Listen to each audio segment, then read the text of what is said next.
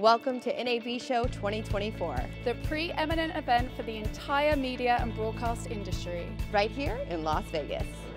Peter Howarth, we're here, day one, NAB 2024. How is it so far? It's been good, actually. It's been a good start. It's been really, really good, actually. A lot of people, a lot of new faces as well. I hope to see more new faces, but it's been good. Good, thank you.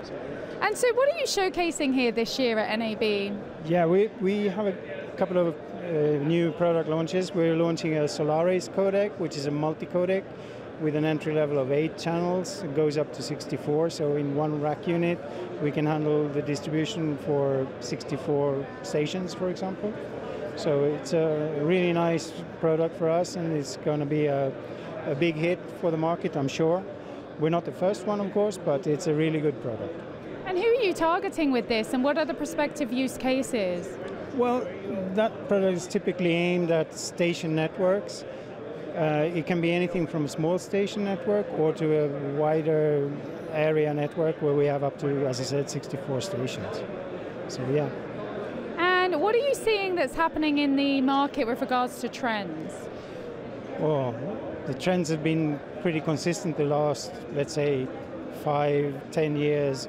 We're more and more into IP, remote production, the possibility of doing coordination remotely as well. And that's why we are presenting as well a new series of panels for our intercom systems. And where are you positioned overall in the market, and what do you see is going to be happening in the future for AEQ?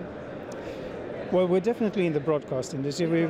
Our origins 45 years ago was the PA business, so we came from the entertainment music business.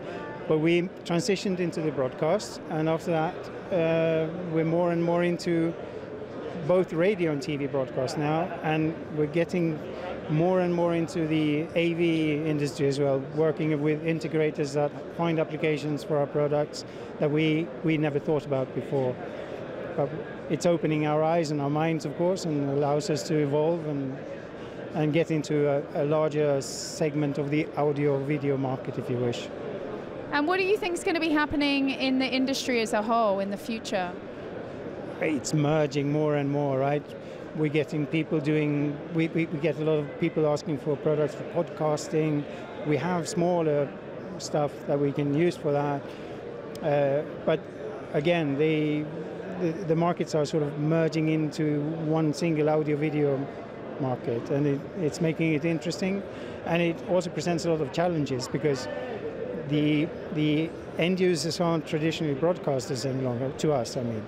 So they are more and more into, well, they are regular users with no technology background. We have to give them everything. We have to explain everything to them, and it has to be very intuitive. It has to be very simple to use. Fantastic. Thank you so much, Peter. It's been a pleasure. Thank you.